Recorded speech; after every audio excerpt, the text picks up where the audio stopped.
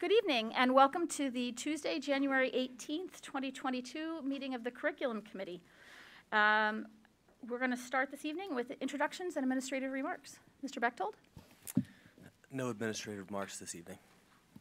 Okay, thank you. And do we have any public comment? Okay, I don't see anyone in the room and I'm getting a signal there's nothing by email. So the third item on the agenda is approval of the minutes. Has everyone had a chance to review the minutes from last month's meeting? They look good. Okay. Great. Then we will consider those approved. Item 4.1 is the administration is requesting that the below action items be moved to the full board for approval at the January regular business meeting. Mr. Bechtold, did you want to tell us a little bit about these items, please? Certainly. Thank you, Mrs. Dunn. We have two clubs for Radnor High School, Cards That Care, and this is a student club that prepares cards for individuals in hospice and nursing homes and sends those to individuals. And then we also have a rock climbing club. We're very fortunate right across the street from the high school to have a rock climbing center, and so we have some students that are interested in organizing and participating in that. In addition to that, we've got an approval of an agreement with our consultant for K-12 counseling audit that's coming up, Mr. William Yarnell. And we're asking the committee move forward this agreement for Mr. Yarnell to serve as our outside consultant for our college and career study. Mr. Yarnell, just to give a little bit of background, currently works as program director overseeing the college counseling certificate program at Villanova University. And he teaches courses focused on college and career readiness at Villanova's graduate school counseling program. He has experience both working as a school counselor at a high school and also in college admissions, working as part of the admissions department at St. Joe's, Westchester, and at Villanova. He has conducted audits of this nature for other schools, including Botter and Prendy and Salesianum. And Mr. Yarnell will be working closely with me and Mrs. Ottaviano to lead the committee as we explore how we can improve the college and career experience for our students. So we're looking forward to working with Mr. Yarnell and ask the board to move this forward for full board approval next week on Tuesday. Lastly, we have an overnight student trip, and this is for Model United Nations Philadelphia. We recently had a trip that was canceled. I believe that was Baltimore, Mrs. Kevgis, that was canceled. So Baltimore trip was canceled, and the students and the advisors are looking for a replacement trip, and so fortunately there's an opportunity for students to participate at the Philadelphia trip coming up. So we're asking that this be move forward as well. Great, thank you. Do you have any questions about any of these items? Sure. Well, there we go. Well, first, I'm really excited to see the college and career counseling audit and the proposal to get that whole effort underway. And my question, I actually, upon reviewing this, I did reach out to Mr. Bechtold about this question, but I figured I'd share it for the public, because one of the questions, and especially in light of the last committee meeting, our public commenter was actually about the changing landscape of the college admissions process. And there are a lot of things in the last few years that have really changed, particularly early decision, early action, and test optional. And I didn't see it specifically listed, and Mr. Bechtold got back to me and said that it would appear under the student guidance audit, and so I just wanted to make that, let the public know that we are, in fact, looking at that, because I think it is a critical component to evaluating our, make sure that we're up to date on our counseling to our students.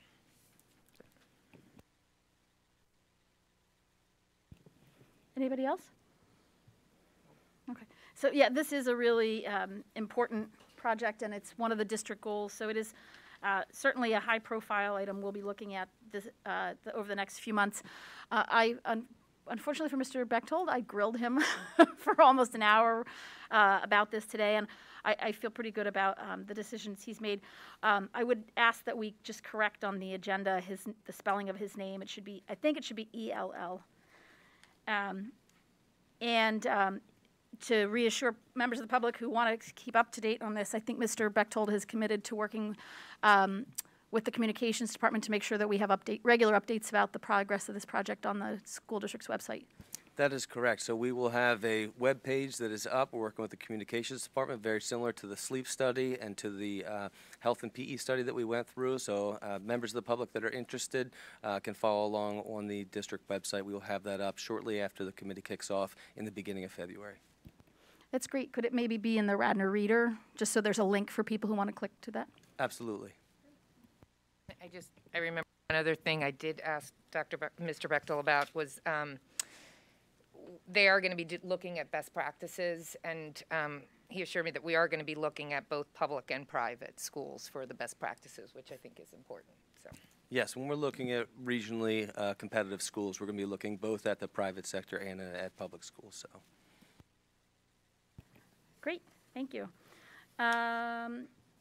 So any objections? Can we move these items along to the full board? Okay, great. Item 5.1 on the agenda is a review of the 2022-2023 Radnor Middle School Program of Studies. And the recommended action is that the 2022-2023 Radnor Middle School Program of Studies be moved to the full board for approval at the January 25th, 2022 regular business meeting. And I think we have a presentation, Mr. Bechtold? We do. We have Dr. Weidlich and Dr. Bryan from the middle school who will be coming up, and they'll be walking us through the additions and changes to the middle school program of studies. So thank you both for joining us. This is very exciting. Welcome, Dr. Weidlich and Dr. Bryan. Sorry. There we go.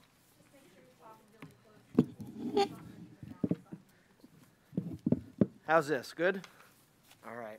Well, before we start, I'd like to thank everyone for the time that you've given us to review our program of studies for 2022-2023. But before we begin, I'd like to thank Dr. Batchelor, Mr. Bechtold, and the entire board for supporting the changes and the enhancements that we have made to our middle school programming over the past couple of years.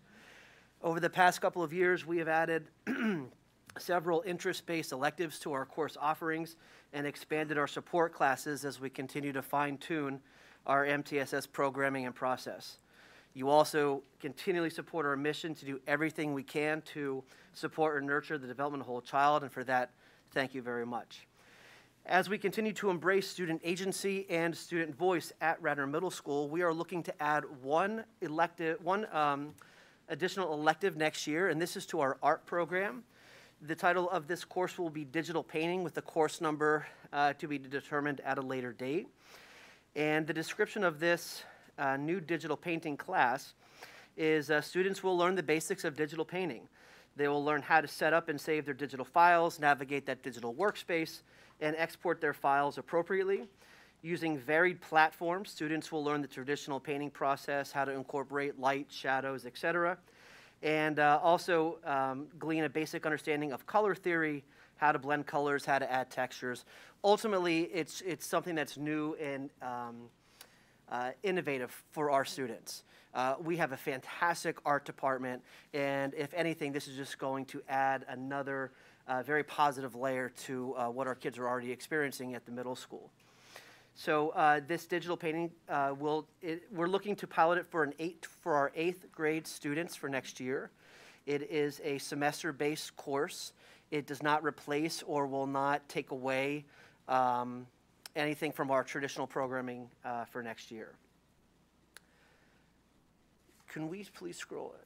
Is there any questions on the digital painting class before we move on? So over the past couple of years, we've added electives to specific areas, like our FACS program, which is one of our electives. We rewrote our curriculum that's more relevant and engaging in our technical education program. We added a humanities-based elective. We added a digital technology-based elective. So little by little, we are adding to the menu that our students can choose from. So if you don't mind, I'm going to skip down to the name change because it'll make sense when I get into the addition of the drop-in center. So one of the best things about middle school is our advisory period. And at Radnor Middle School, we do not run a canned program because we don't have canned students. We have very unique students, and every year we are constantly looking to change or enhance the advisory program. So in lieu of this year, or I'm sorry, next year, in lieu of calling our advisory program advisory, we're looking to call it, based on the acronym HMS, Home-Based Music and Supports. HMS is a 32-minute period that takes place prior to the beginning of the traditional school day, or prior to period 1. And it's a multifaceted program that really embraces the philosophy and the principles of middle-level education. And during this period, students are provided opportunities to attend music ensembles such as band, orchestra, or chorus, or they can receive academic support based on the variety of drop-in centers that we offered, and as well as scheduled intervention classes that kids may have. Students who elect to participate in an ensemble class, they're scheduled to meet with their director on a certain amount of days within the 8-day cycle, as well as their peers for their specific rehearsals. The best part of this is one component of the program where we call it more like a student development lesson series. And this year, one of the things that we're focusing on in this development series is the 16 Habits of Mind. And they are short little mini lessons that are delivered to our kids, and they basically what they are is we provide an overview of something like thinking flexibly, and then the kids get into a discussion about that, how they can employ that, what that actually looks like, and all of those discussions are taking place within a very small community, and that community is going to be their HMS, their home base. All right. But during these sessions, students receive guidance, coaching, strategies that support life-related skills that include, but they're not limited to, relationship building, team building, goal setting, coping skills, responsible decision-making, strategic reasoning, and so on and so forth. But ultimately, the goal is to provide all of our students with the skills to work through real-life situations that will equip them with strategies to respond to varied things using awareness, thought, and intentional strategy. So it's nothing relatively new. Again, we're just looking to change the name from advisory to HMS, but I think it was important for us to give you an overview of what that program actually looks like, because I think it was kind of like an anomaly. There really wasn't a specific definition or anything specific to that. And I would just Sure. say, and just piggybacking on that what's great is those extra skills are being taught. The students don't miss out on that, so all students will get. So even if they were involved in an MTS or intervention type support during that time, that is not going to occur at the same time as that, so they don't miss out on that. So all students truly will get that added extra support in there, and so it's like a true tier 1 type support. And we still have those other layers that are also built in, so they don't miss out on that. Okay. And then lastly, and this is not a academic, honestly it's not academic, it doesn't have a curriculum per se, but we're looking to add a core support center. So last year we added drop-in centers for the elective areas.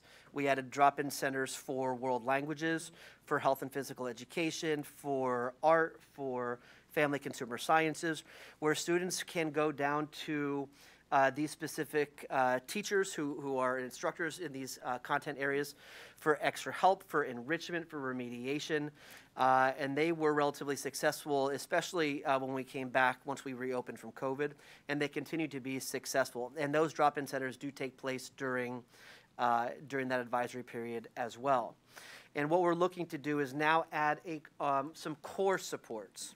So again, we're looking to put out as many safety nets for our kids to fill in gaps, to catch kids who might be struggling, or for kids who just need some additional shotgun assistance in specific areas. We wanted to provide them with opportunities that extend outside of the traditional brick and mortar of their classroom. So through these drop-in centers, and we're trying to figure out exactly where they're going to be, a 6th grade student might meet with a 6th grade math teacher on a day that it might be allotted.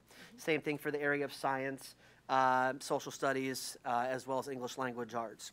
So if anything, this is just adding to, like I said, the support structures that we have for our kids. So. And I would say it should be noted that the students don't miss out. This doesn't replace them visiting their teachers during that HMS period. They can still go see their teachers, their math teacher, whenever they want. This would just be, again, another added layer of support. And actually, to be able to support those teachers, when they have a lot of kids who may be coming to visit them, they would be able to go to that drop-in center as opposed to maybe seeing their teacher.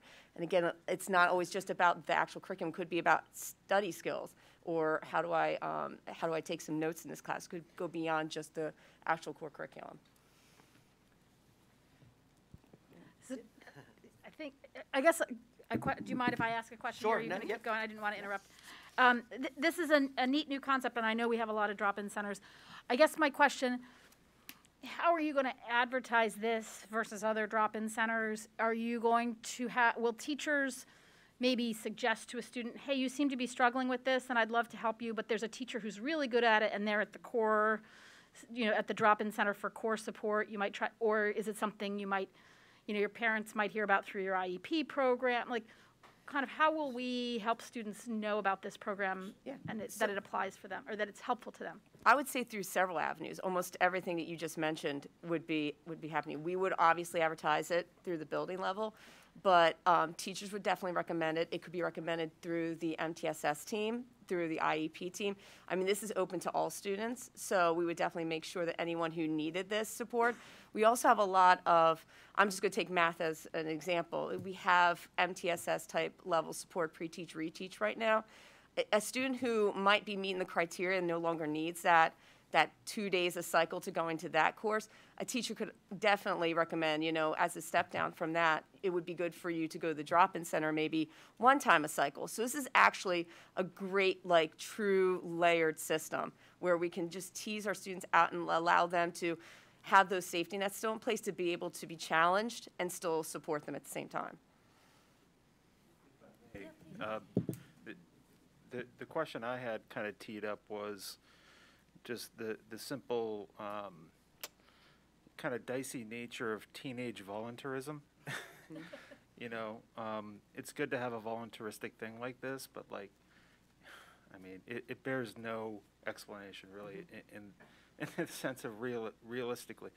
So, Christine, you just answered my question basically, which was that partially that there could be recommendations from teachers. But the nuts and bolts of that are interesting to me. How does that work? The nuances of that. It must be tricky, because I think sometimes there's something kind of difficult there of sometimes the kids who you'd like to see drop in don't, and vice versa, or not quite vice versa, but you know what I mean. So anyway, it's just a general comment, I guess. If you want to comment further on my comment, that's fine, but happy to leave it there. When we started the after-school tutoring program, that we piggyback off what the high school did last year. And we were kind of nervous about that because it's after school, it's on, it's kids have to want to come. And we didn't think that we were going to get a very high turnout, because again, they're 11, 12, 13 years old. I mean, the turnout for our tutoring program was much more positive than I thought. It was greater than expected. So our hope is that trend continues, even once you're in the brick and mortar. Once you're in the school, you'll be like, listen, I don't have band today. I'm going to go drop in to see, whomever. So we'll see, and we're going to play with that. So if we do see that students are not taking us up on that per se, we will attack different avenues to try to solicit more kids to attend. I'd also say, ideally, we're lucky we have a team-based system, right? So we have teachers who all work together and are so close to, each other that they communicate constantly. I mean, we have team meetings on a constant basis. So right now, the way things work is that teachers really do communicate with each other quite regularly, along with the parents as well, is to keep abreast of who's really attending, who's visiting these centers. I mean, I'm CC'd on emails coming from just teachers asking for further clarification or help and assistance for the kids that they're seeing for other teachers. So I think, based off the communication I've seen in our building, I think that'll make it a more positive experience for us for moving forward with it. So just Thank for you for clarity, that. sorry. So this occurs during HMS? Correct. Correct. And the 32 minutes, is that the same amount of time, a time allotment that currently exists for advisory? Yes. So there's no Yes. change in the time allotment? Nope.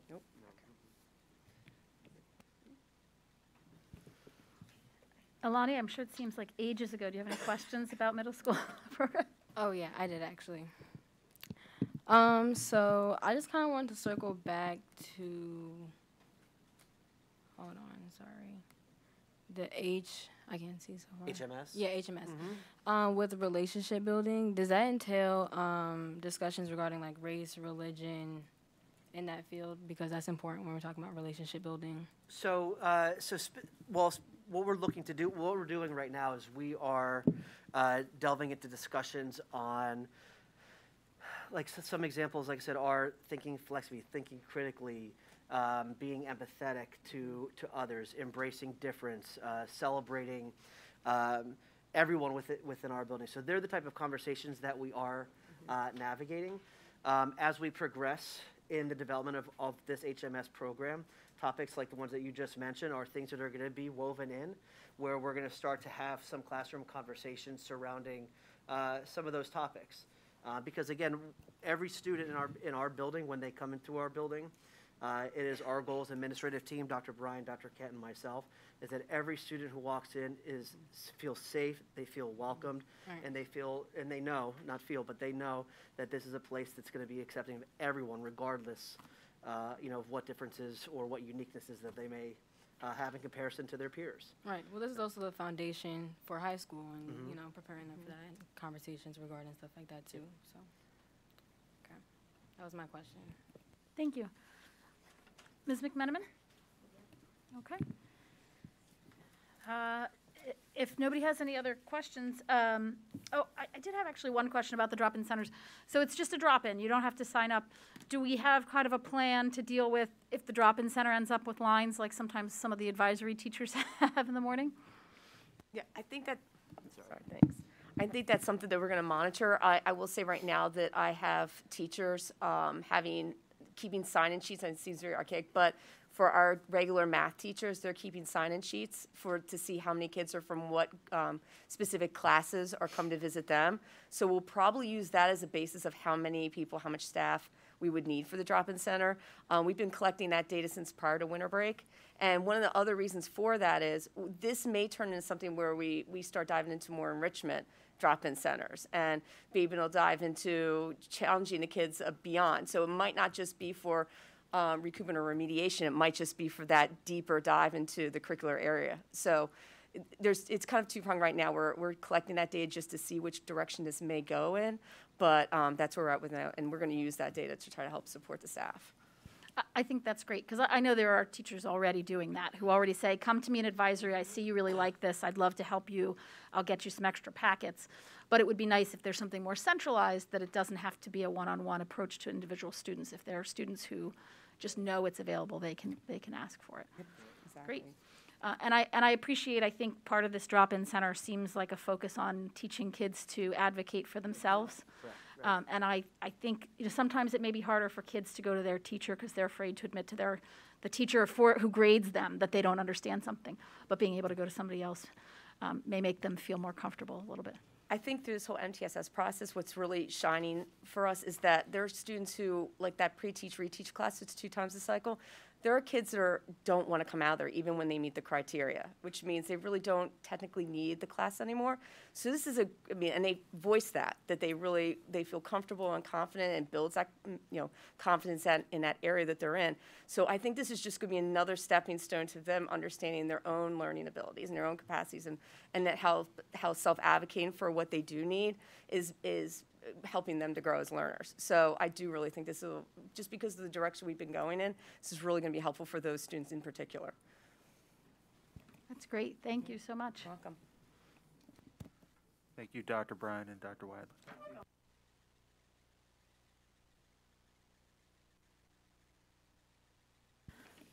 Okay, so I guess any objections to moving that to the full board for approval? Nope. Okay.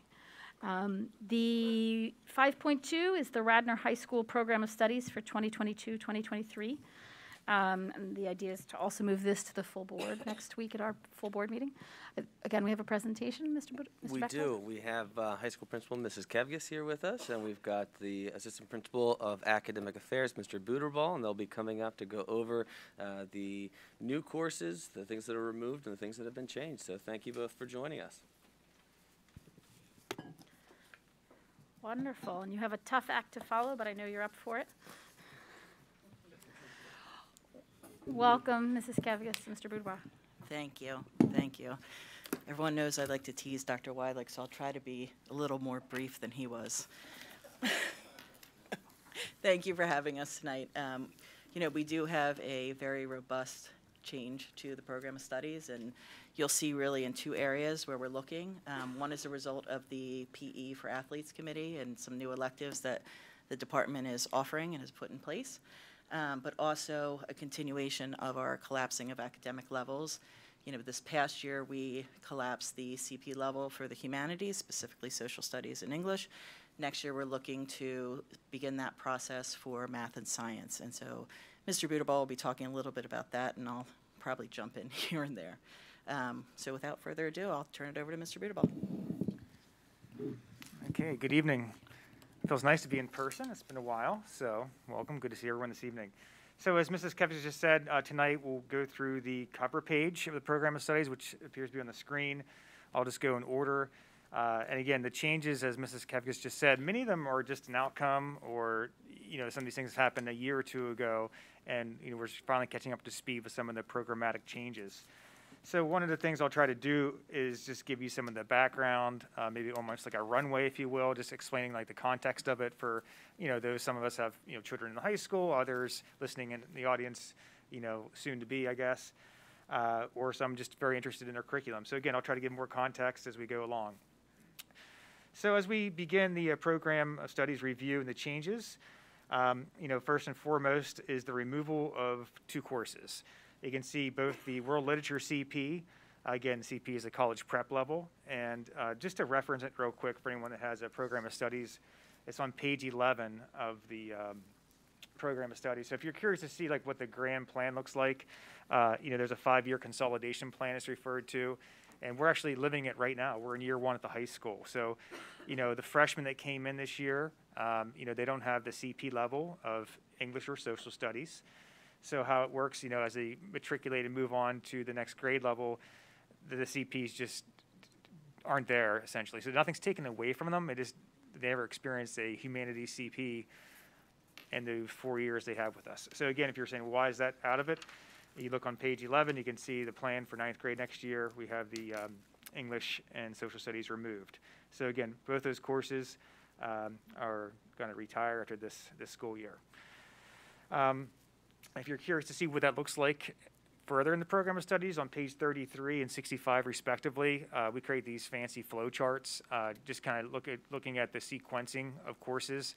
So on both pages 33 and 65, it's the English department, it's the history department, and as you can see in those, the 9th and 10th grade are no longer there. They're removed from the program.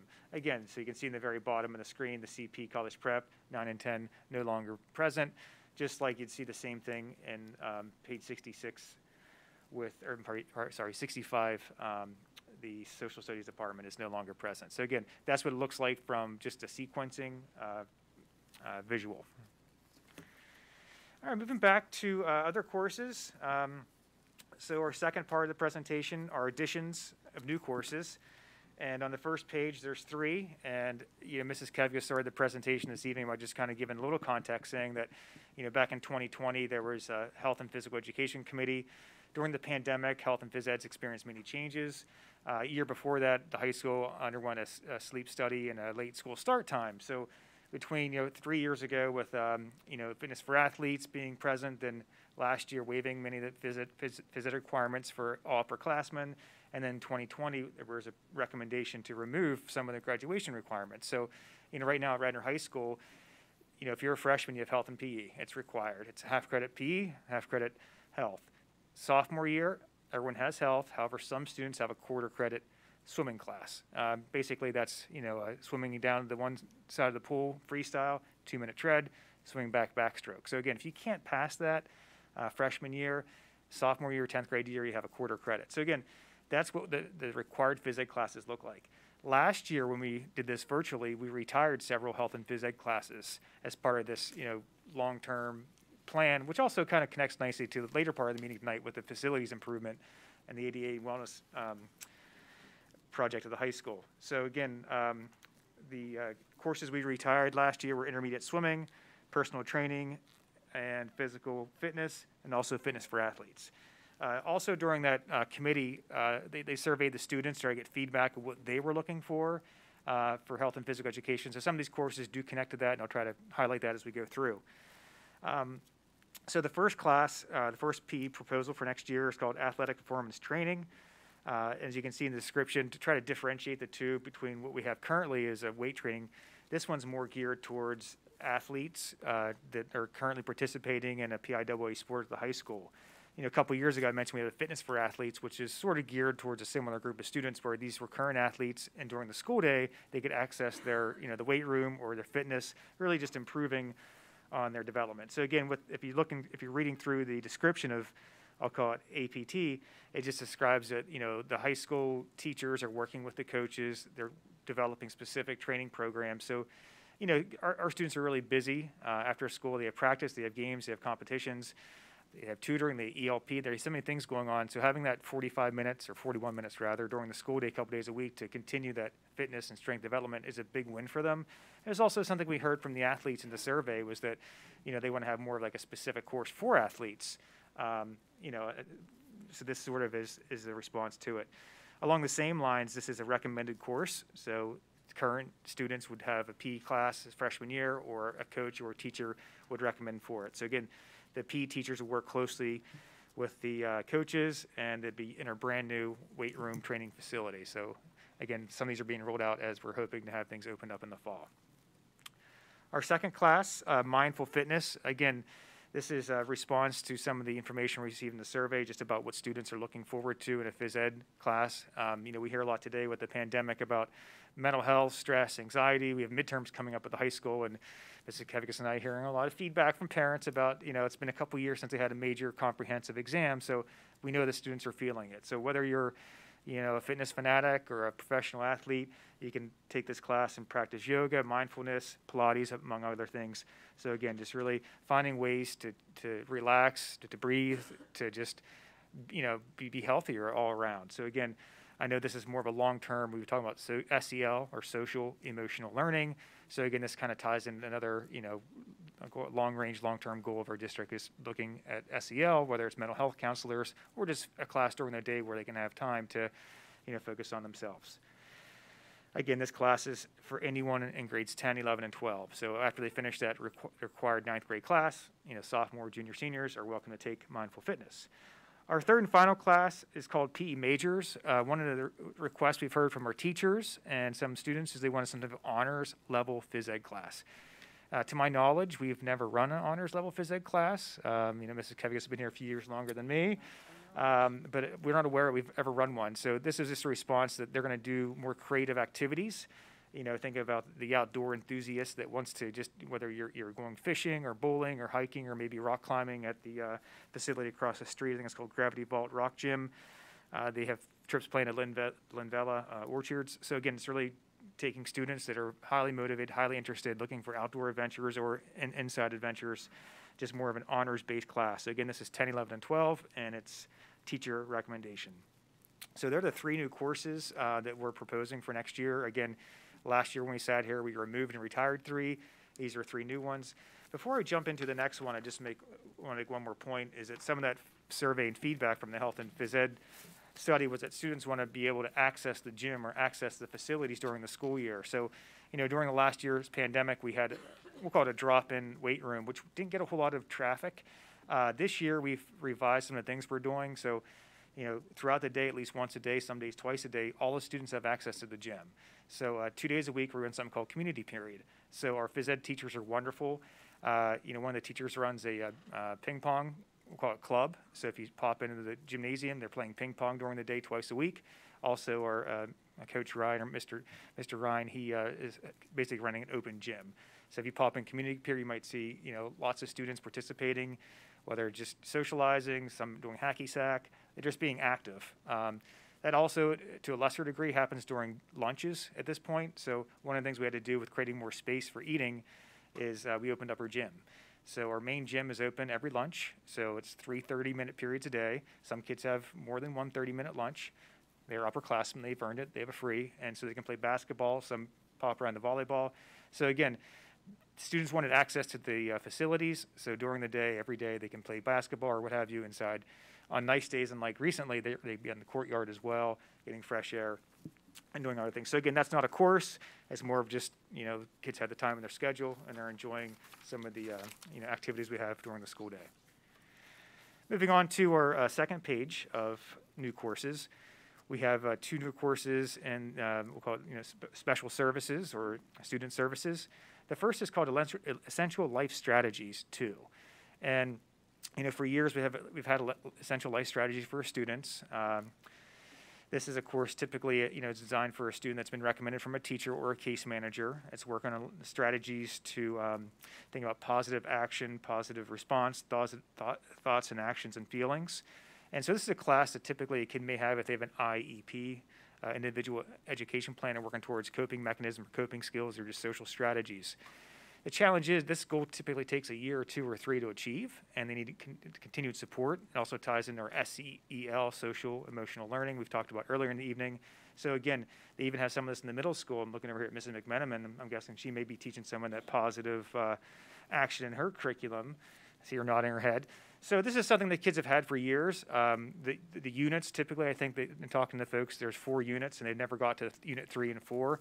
And so the kids historically would take the same class 2 or 3 times. So this really allows our special education teachers to have 2 separate classes to really develop, the next chapter or units and the SEL or the life strategies curriculum. So again, I know our special education folks are really excited to have that, course 2.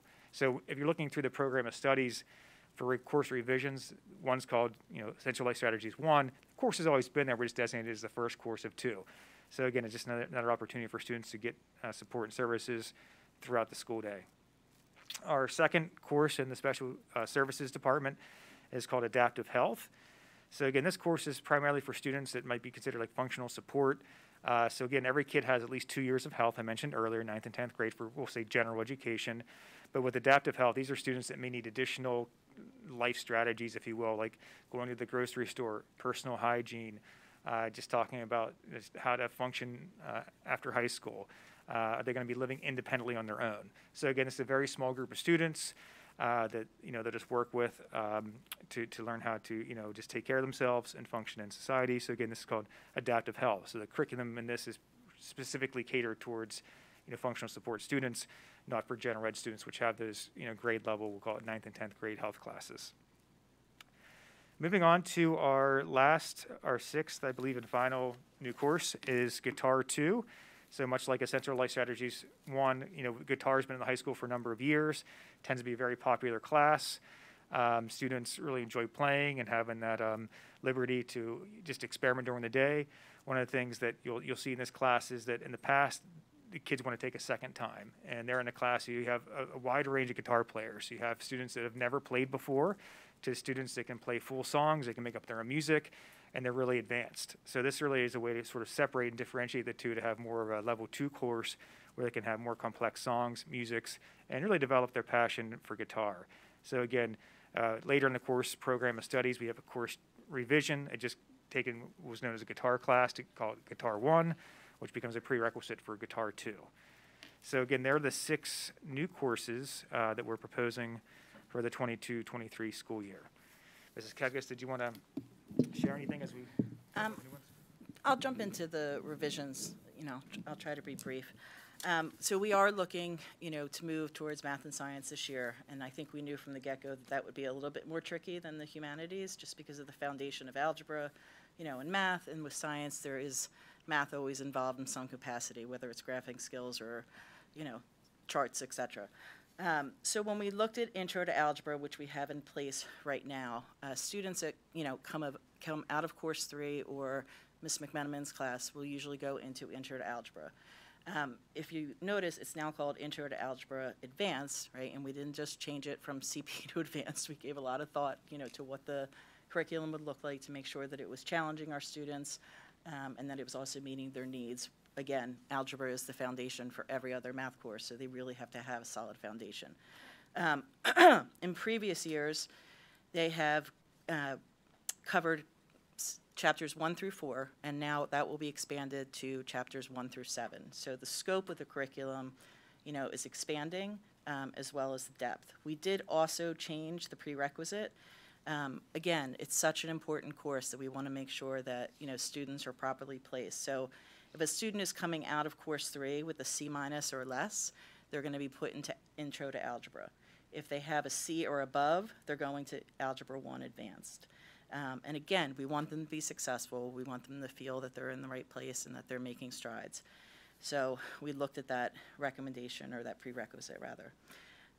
Algebra 1, right, will cover all chapters 1 through 12. So a student that's coming out of Intro to Algebra next year will see the same curriculum again, right, chapters 1 through 7, and then adding on an additional 5 chapters in a greater depth, right? So we're trying to set them up to be in a good spot when they go into Algebra 1. To ensure that success, we have taken our Essentials of Algebra 1 course and kind of revamped it. So Essentials of Algebra 1 was something that was always taught by a special education teacher, and we would run a few sections each year. So we have taken that out of the special education department and put that into the math department. We feel very strongly that, it needs to be not only a math teacher, but someone who's teaching Algebra 1 currently. One of the things that you can always count on with our math department is that they're on the same page, right, almost to the hour, which is comforting in many ways. So, our goal is to have a teach-reteach model where they would be in Algebra 1 Advanced and also be placed in what we have now named Foundations of Algebra to give them that additional support, right? That could be, Foundations will run as a cycle day class, so they could be in that twice a week if they need, some support. If they need really intensive support, we could put them into that course every single day. It really depends upon, what the needs of the students are. The nice thing is with Essentials courses, there's always been a concern, what happens to the student's schedule? Do they lose out? Do they lose electives? Do they not get to experience what the other students do? When we changed the graduation requirement with PE, it did open up a window for additional electives. So we did not change the number of graduation credits that we needed. We kept it at 22 and a half because we felt that was important to have that number. The amount or the number of electives that students need now has, increased to 5 and a half, right? So that gives them some additional time to try out some of the other electives that the high school has to offer. Going back to the course revisions, looking at science, right, we took Science and the Environment, CP, and we changed it to Science and the Environment Advanced. So how is it different? We had put Science and the Environment back in, Mr. Bechtold, 5, 6 years ago? Right, and the idea behind putting that back in place ahead of biology was for students who were struggling with reading, right? They needed that additional year to increase their reading level because biology is so reading-based, right? It really doesn't have too much math in it, but, the comprehension skills are incredibly important for them to have. So we wanted to keep that in place to make sure that, again, we were meeting the needs of the students, but at the same time, we wanted to also make sure that they were prepared for that course. So the curriculum will be expanded, right? It will still look at, basic scientific skills. It's going to focus in on the elements of a lab report, on scientific writing, which, is so vastly different than something that they would write in an English class. And then towards the end of the course, they're going to focus in on the first couple of chapters, really the first unit of biology that is so difficult for the kids when they come up, whether in 9th grade or in 10th grade. So they're going to focus in on the chemistry of life, and macromolecules, and that will really tie nicely into the whole environmental piece, and it will give them a little bit of a head start on that following year, right? So they can start looking at, how do you read a biology text? How do you chunk it? How do you break it out so that it makes sense? So that's how that course will be changing. The rest of the, revisions on the following pages, there is some wording that is a little bit different with Earth and Space. They're changing the scope to include meteorology and astronomy. Full Orchestra wanted to make sure that the requirements were very clear to students as, they head into that program, so that's where you'll see a little bit of difference.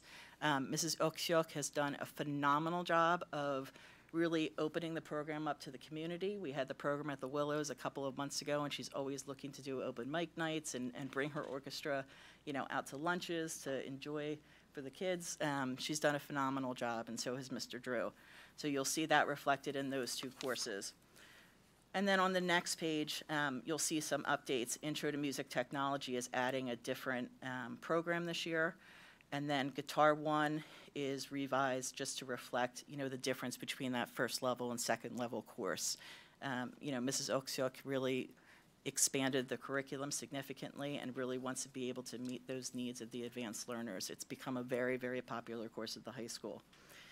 Essential life strategies and selective PE, I think Mr. Budabal has already spoken to.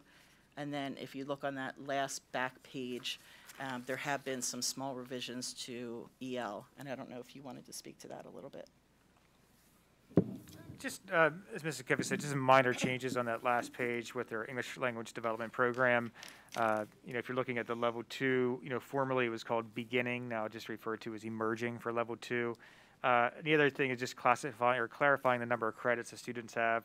So, just to give you an example in context, if you will, is that so a new student moves here from another country, they're considered a level 1 or entering, and so they have a double period or 2 periods a day, which is 82 minutes, 40-minute classes. So again, they get 2 credits, and they're with Ms. Mastro for typically it's like first and second period.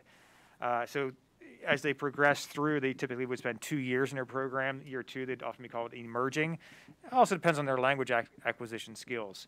Eventually, typically, middle, obviously upperclassmen, juniors, they only have for 1 period a day. So like if you're in the category of level 3, 4, developing, expanding, you have Miss Mastro for your EL programming, 1 class a day, 1 period, 1 credit, and then another class is just a grade level English class usually.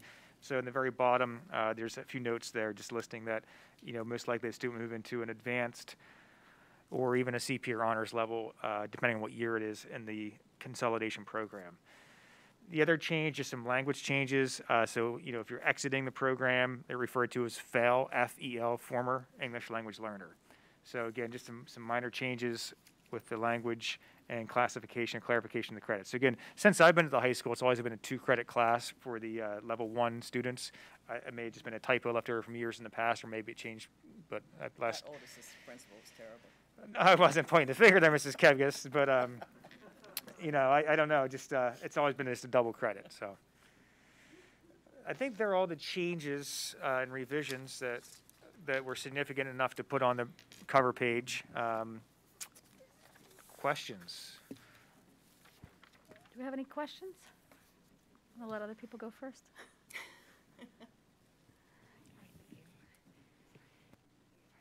I'll start with the new courses in athletics. Has there been any thought about the scheduling?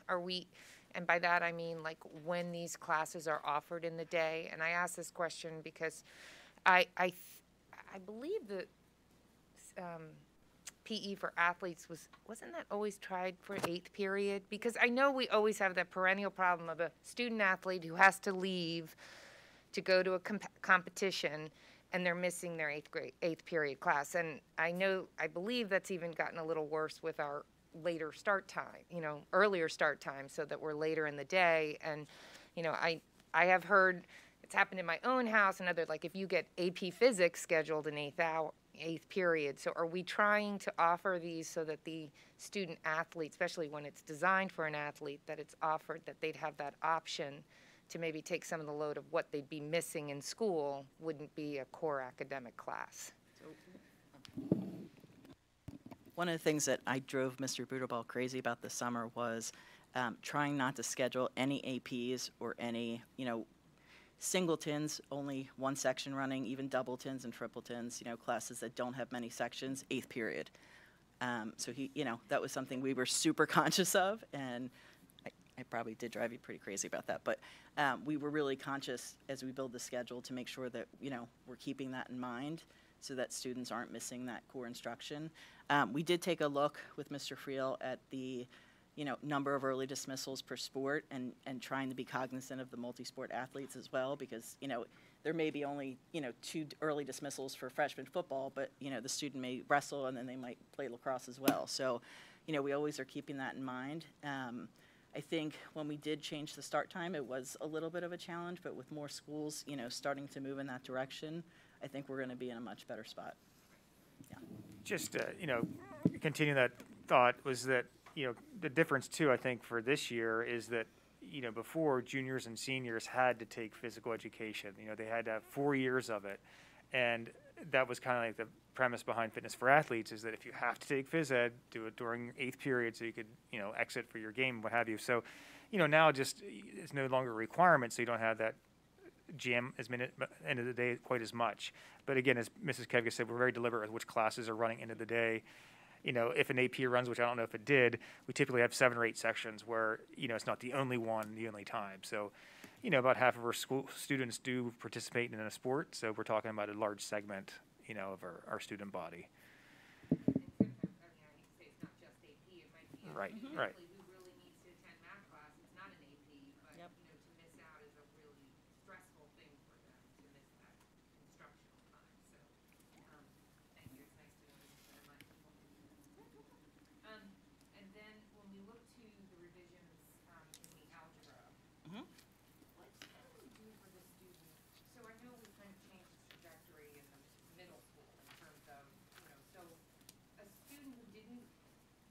well in course 2, but not enough to move, for course 2-3, that's in 7th grade, right? But did not move to honors algebra.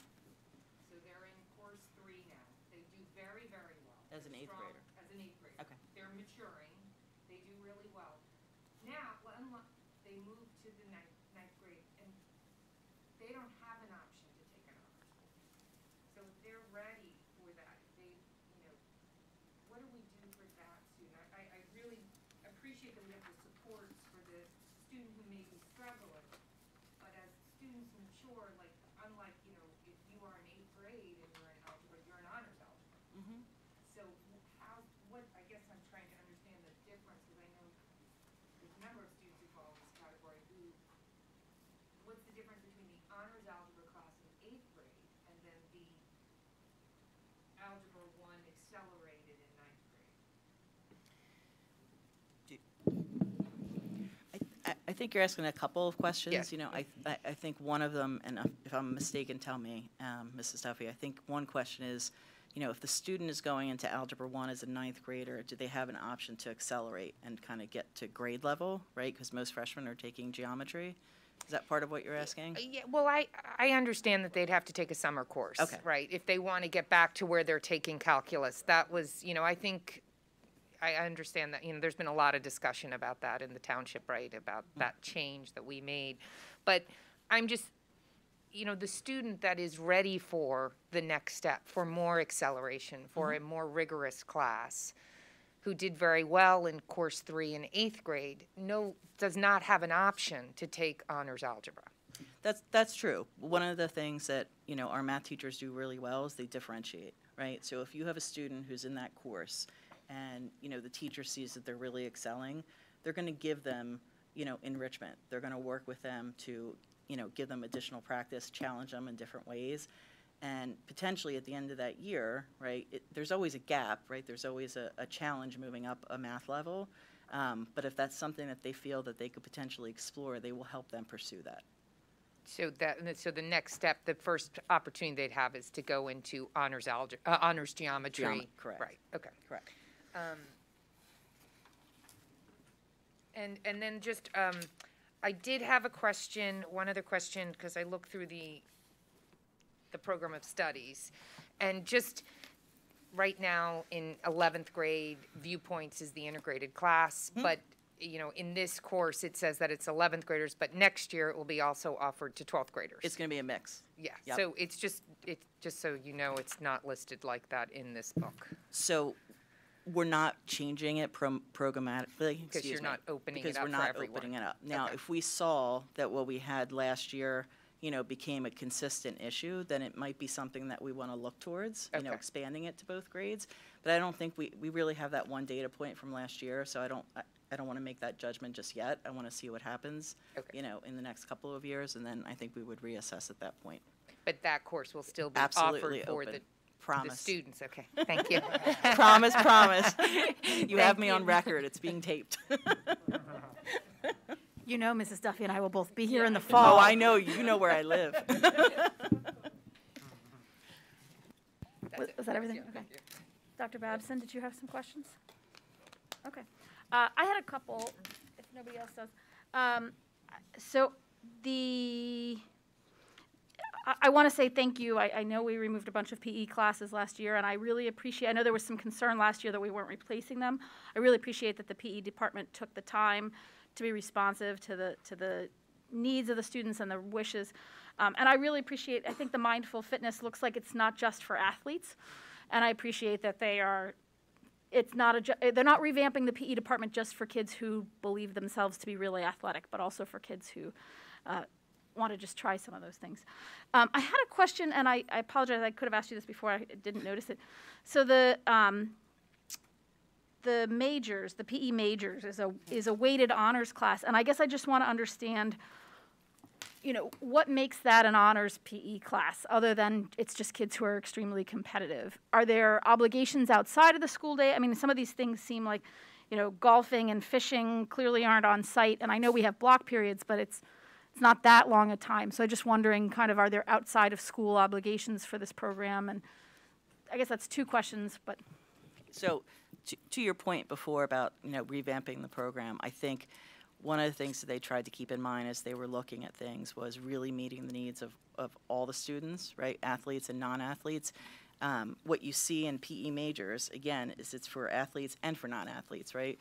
But it has a really strong focus on lifelong activities. So I think that the rigor of that, you know, whether it's hiking or whether it's climbing or golf, those are skills that you have to build, really be committed to doing to do well. And so I think that was the intent behind that. It's not just to show up for class. You've actually got to participate and build some skills. It's not a PE class from our era.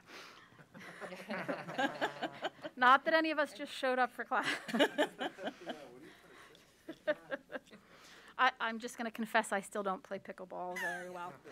I'm going to buy you a pickleball set. So another question, and you mentioned that there's been access to the athletic facilities, and I really appreciate that, especially with some of the outdoor facilities being closed. Yep. And I know you probably can't necessarily schedule all of this yet because it's not open, but we're going to have a new fitness center at some point in the fall. Even though it's not in the curriculum, will the high school be committing to kind of opening that for some kind of free access to students at different parts of the day? We would certainly want to look at that. What it would look like is likely a teacher duty, right? We want to be able to have access to those new facilities for sure. Well, yeah, what we've done in the past is that the health and phys ed department typically would cover that as one of their duties. You know, this year we have some logistical challenges with just serving lunch in eating in 3 areas and so forth. That once the fitness area is open, we'd love to put our health and phys ed teachers in there a couple periods, if not all periods a day, just providing support. And we have a lot of other, you know, teachers that wouldn't mind being in there as well. They might be coaching a sport, what have you. So again, that's a fairly popular duty to have, but I think we could certainly do that. No, that's great. I really appreciate the mindful approach to the special education courses and the fact that we're not just asking kids to repeat a class that they've already had, that if they've advanced, we're going to actually give them credit and a course to move them to the next level. So thank you very much for that. The other question, and I had this for the middle school, but I didn't harass them because I wanted to make sure we had enough time for you. I may ask it afterwards if we get a chance. Could you just share with the community, look, moving into high school is really stressful for a lot of middle school students. It's stressful for their parents. And I happen to know personally what you're doing recently, but I think it would be really helpful if you explained it, especially for parents of 7th graders who are, you know, anxious about what's going to happen next year. If you kind of explain how you prepare 8th graders and actually separately new students to the high school, people who didn't come through our middle school program. How do you prepare them for the program of studies and setting up their plan of studies for their 4 years at the high school? Okay. Do you want to talk a little bit about your visit, and then I'll talk about the other piece? Certainly, I'll start. You know, believe it or not, it's starting right now. So it usually kicks off last week, and just to talk to the community, if you will, is that you know, we met with all the 8th graders, which is amazing. Just seeing them in person with everything happening with the pandemic, it was hard to get everyone into an auditorium. They were spaced, 2 seats between every student. It was great to see them. It's a relatively smaller class, but again, we went down to speak to them. We had several students with us, which was a great leadership opportunity. And so it was much like tonight, just talking about the new courses, talking about program options, talking about what a typical freshman year would look like. And the great thing was we had students with us at the high school, so they were just sharing their experiences, what they learned. And I think that was one of the first steps and important steps. Kids were talking about their classes, and it's interesting what kind of questions 8th graders ask. You know, we went through this 45-minute presentation, and in the presentation, the girl raised her hand. She said, "What's a credit?" And we're like, yeah. And so the kids were explaining, you know, the differences and so forth. But again, the great thing is that the kids are worried about the challenge and rigor of high school. And so one of the most popular questions we get was, you know, going from a grade level or an accelerated 8th grade class to an honors or advanced or maybe even like a seminar type class. And it was just nice hearing the students talk about their experiences where some had accelerated classes and they were very well prepared for an honors. Conversely, you know, one of the students was talking that she never had an honors or accelerated class in middle school. Now she has a handful of APs. She's going to American University. Just, you know, she challenged herself. And same thing with another guy that's on the baseball team, just an average kind of kid, taking average classes, all of a sudden finds a spark, finds an interest, has a couple APs, and just finds his passion. And I think that was nice hearing their stories, because it's easy for, not easy, but we can tell them to take this class, or it's easy, you can be successful, or maybe it's hard. But having the students share their experience is really powerful. So to your point, started last week. We also have what's called Winterfest and Parent Presentation Night. So on Thursday night at 6 o'clock, we did something kind of similar. Live Zoom webinar with all the 8th grade parents. We had close to 150 parents online that night. And then at 7 o'clock, we had probably around 30 or so different department chairs, clubs, sports teams, drop-in Zooms, just talking about what we offer, whether you're, you know, it's an art program or a math program. So again, that's really the start of the process. So again, that's the 8 to 9 transition. Over the summer, we do a number of different program opportunities. They have different devices when they get to the high school. So we have a day where they come in and they log in. They just go through the process of, you know, imaging their device, if you will. We have leadership opportunities for our students. They do tours of the building, just really just acclimating them in that transition process. We have special events for new families. We have a new family day where I think they come in. We did like a pizza party in the past, just walking through the building, getting to know their teachers, walking through the schedule. I think this middle school used to call it, you know, walk in your shoes. So kind of like the same premise is that they get their schedule, say we do it August 15th. The schedules are released, so they come to school, they get a physical hard piece of paper with their schedule on. They walk through the building, walk through their schedule. They get to meet with their upperclassmen to talk about the school. They get to see every part of the building. It's a large building. The cafeteria, how to get your food, how the lockers work. Just really, so there's things that kids are worrying and fearing and not knowing, trying to ease them as much as possible. So that's some of the things we do from the 8 to 9 transition. PT? I'll just piggyback off of that. They also come up in the spring to take a tour of the school. So a lot of the, you know, conversations that we have in August get reinforced, you know, early in the spring, and then they hear it again, you know, different strategies for studying, stress, anxiety, along those lines, you know.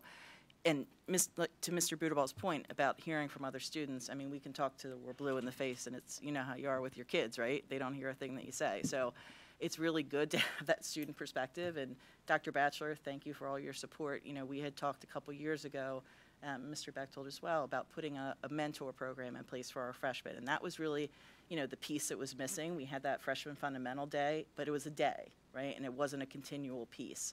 And so that started, believe it or not, over COVID, over Zoom. You know, we have continued to expand that where they have monthly meetings. Mrs. Rains is now leading that program and doing a phenomenal job, you know, where they meet with students each month and there's different topics. So this month, for example, they'll talk about midterms, how best to prepare for them, what is it like?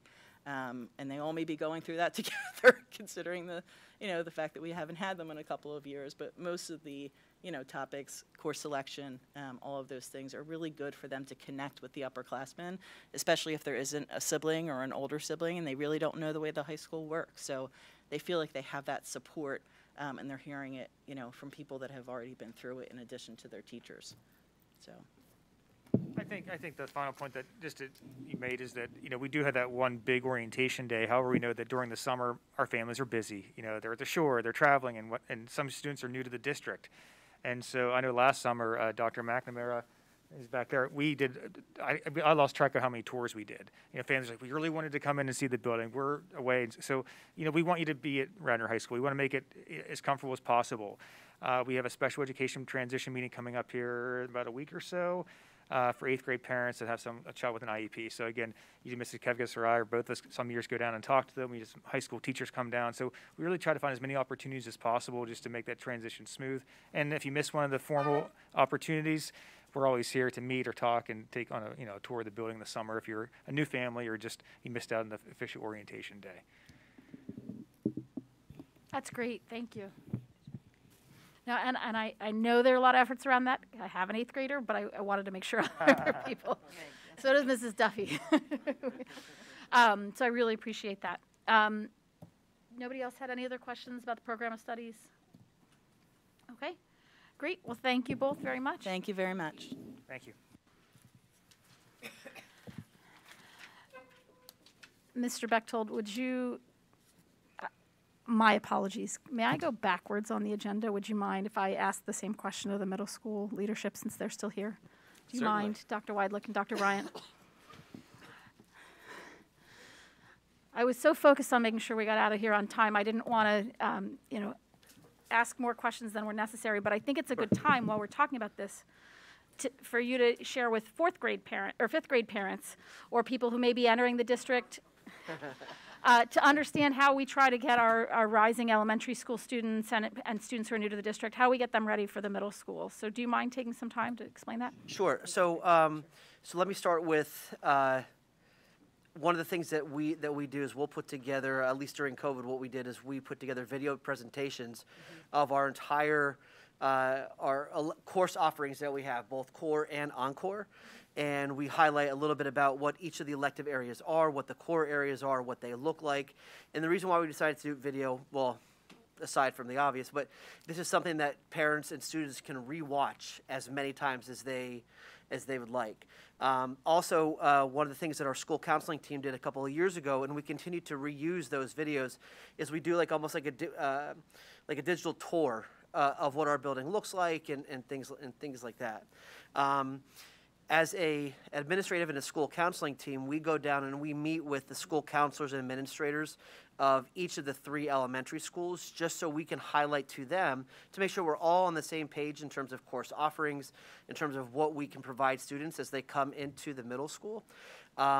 Because they often will get the questions that we may not get because those families feel more comfortable and they have already built and sustained relationships with a lot of those educators at the elementary level. But Dr. Bright, do you want to talk something? Move-up day also. So the other thing is we have done move-up days. The students are coming.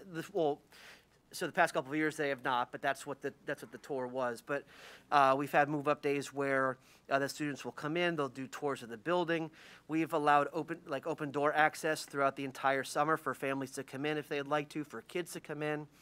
And then the other thing that we're very proud of is our web program, where everyone belongs, where Mr. Deal and our school counseling team and our entire administrative team really jump together on the same boat to make sure that all of our kids have some sort of trusted peer or a peer that's already in the school that kind of help them navigate that middle level process.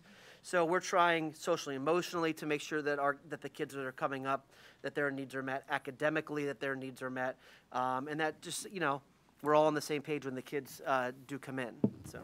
So one thing I think actually a positive that came out of COVID was given that we couldn't have the kids come up for moving day, we, myself and the would-be 6th grade counselor, we went down to the elementary schools and we visited them during lunches, which was fantastic because is actually with a smaller venue, you really got to meet the kids.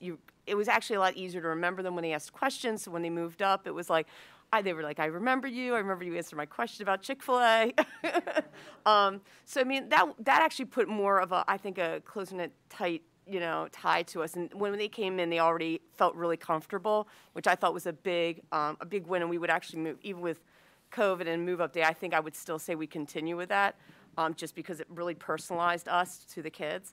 The other thing is, one thing that we were really, I think our 6th grade teachers do anyway, but we were really trying to highlight this year was really diving into watching the executive functioning skills, like the goal setting, test-taking strategies. Like we did a lot of PD at the beginning, and we're going to actually have dive more into that in February, where we're trying to really dive into staff where they can incorporate those skills into the gen ed setting. And being in 6th grade this year, we were really, when we meet monthly, we talk about those skills and then how we can even highlight more, maybe things we have to change or tweak based off, especially with COVID and the ramifications of that. Or if there's things that we need to change or update or, to those conversations we have with students. That's been fantastic because we've probably dove a little bit deeper into like locker clean outs and how you organize your materials and note-taking strategies and time management, which is all things that are truly middle school appropriate. And we also dove into things that just those student skills. And we have, I think the habits of the mind, all that really kind of encompasses everything, even though I know it's for the entire building. I think as we see that grow, we'll see that it starts to tier out a little bit more as to what sixth graders are experiencing in the 7th grade and the 8th grade. And the one thing I do kind of want to see a common thread start is that goal setting. So in 6th grade, what are your goals when you move forward? What's the goals then for 7th and in 8th grade? And that really, I think, will help with the transition into the high school. So they'll really get to know themselves as learners and as thinkers and as what are their strengths and their weaknesses, so they can really kind of dive into that. I'm trying to think if there's anything else we forgot. We do, for our identified population, we do have transition meetings. So we do have those meetings with some parents. So we do have, it just depends on the child and then what the needs are, but we have had individual meetings at the end of the year. So we get to really understand what those needs are for those specific children that are identified. And again, we have a ton of, constantly all throughout the summer, we have students who come in and do tours of the building. And sometimes even students who have more specific needs, they'll come in and we'll do individual tours and make sure that they walk through their schedules. That we designated a week in August once the schedules go out where they can reach out to their counselor, the 6th grade counselor, and they would be able to come in and do a tour with either the counselor or the administrator that's going to have that receiving grade level. And the last thing that we're going to do this year is we're going to do, either it's going to be Zoom drop-ins where parents can come and ask questions, whether we do it by elementary school or do it as just one huge collective. We're not sure yet. It's in the beginning phases, and we'll let Mr. Dukevich and all the 3 elementary principals know what our plans are. So, Great, thank you very much.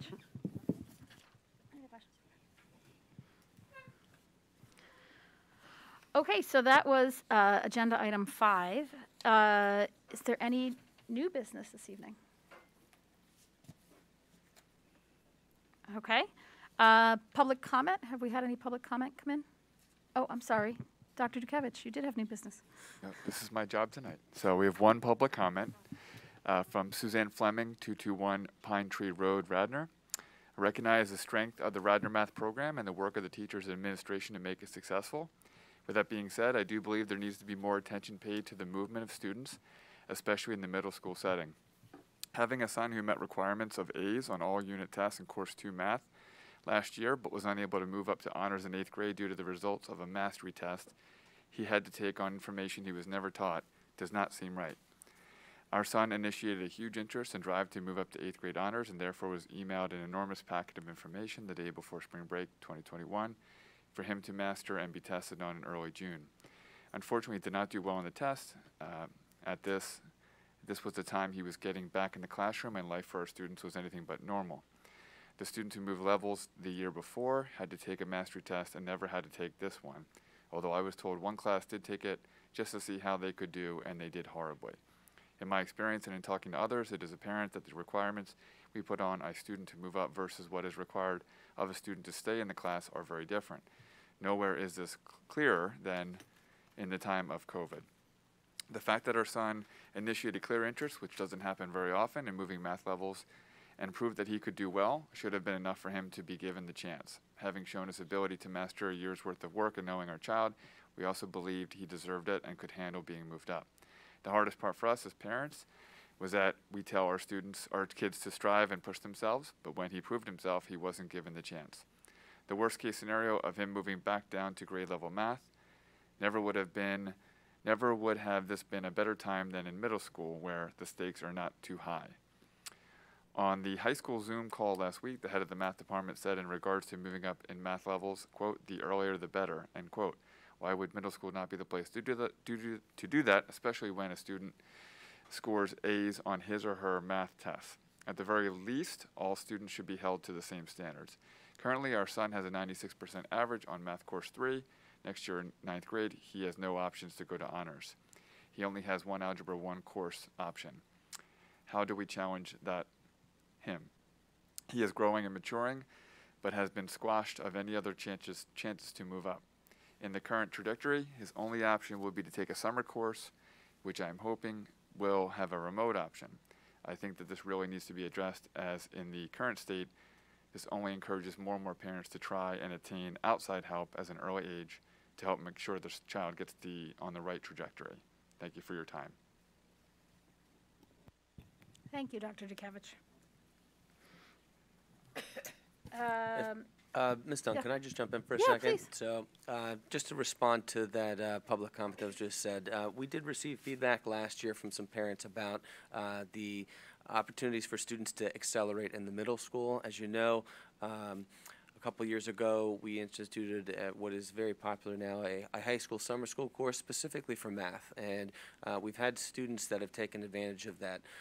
Internally, as administration, we have been having conversations about replicating that at the middle school, and so we're looking at different options currently as an administrative team, both with the middle school administration and central office administration, to find ways that we can have our students accelerate where they could be successful. So that is one of the things that we are currently looking at right now, and the context of it is if we could replicate the high school summer school program at the middle school. So we're in open discussions about that, and we hope to provide additional information at a future curriculum committee meeting.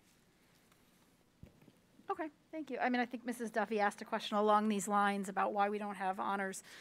It might be something you could consider down the road, whether it makes sense to have an honors Algebra 1 class in, when we no longer have a college placement. So rather than just having the accelerated course, if we also had an honors course. And, and that would be for students who come from outside the district and maybe have a better foundation but still aren't where. But we'll leave that to you guys. Yeah, I think we need to look at that, and I want to thank the public commenter, because that's one of the things that I know, as Mr. Bechtold mentioned, we've been looking at is that 7th to 8th grade transition. If maybe we had something even in that summer to have helped a student in that situation, because to move them from 7th to 8th grade and whatever that type of a summer program could have been would be the right time, I think, from hearing that situation and being aware of other situations. So I know that's something we're looking at. As to the other question about, that the board's bringing up, I think is a good question about, do we have an algebra course that is a honors level course, at the high school? I think one of the things we need to look at and go back is, and I'd want to understand just in the future, not for tonight, is how, when we look at our chart, and I was listing some questions here, how many times does the arrow go up? How many times does, how many times will an Algebra 1A student move to honors geometry?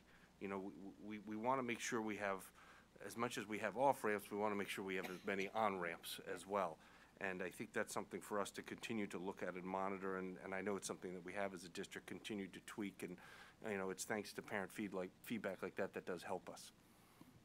Well, and I think one of the things we talked about last year when we looked at this issue was sometimes there are kids who feel like the honors class is going to be just too much, and so they take the accelerated course when they really are perfectly capable of the honors class. They just didn't want the stress and strain, and I'm not saying they should endure that. But maybe as we're eliminating the college placement course, some kids will feel the need to be more challenged, and so there may be just kind of a natural need for an honors course in that level. Yeah, and I think, the challenge, and math more so than any other department, and, highlights this, is that, we don't want to have students, we don't want to see a student move up in a course in an area and then struggle. We know that Algebra 1 is really a gatekeeper of a course. The success in Algebra 1 does dictate your success as you move on beyond, through your high school career in math. But at the same time, sometimes our fears of kids struggling and not making also sometimes, I feel, and I'll just say as a parent in another district, sometimes it makes it feel like it's harder for kids too, to when all of a sudden that light bulb goes off, what are those chances and those opportunities to have on-ramps? And I think we need to continue to look at that and make sure that they're reasonable on-ramps that they have to move. Yeah, and what I could really appreciate on the public commenter was that, that I like the idea of having that program in 7th to 8th grade, because as a parent I can appreciate, like, if your child is showing initiative and wants to take a move and wants to be challenged, it is the right place in middle school at least to attempt that often, because you do worry about making that move in high school. And I know, like, even I attended the parent session on Thursday, and, if they were talking about, like, if a teacher, it was about teacher recommendations for honors, right? So if a teacher recommends you and you go, right, and you go, and your student then gets stressed, you can move down, right? But if the parent if the student is pushing and then the parent says, okay, go for it, let's do it, let's try it, and they override a teacher, then it's a W. So all of a sudden the stakes feel a lot higher in the high school. So I can appreciate what the public commenter was saying, is that why can't we try in the middle school to see if we can, get success and build momentum there? So.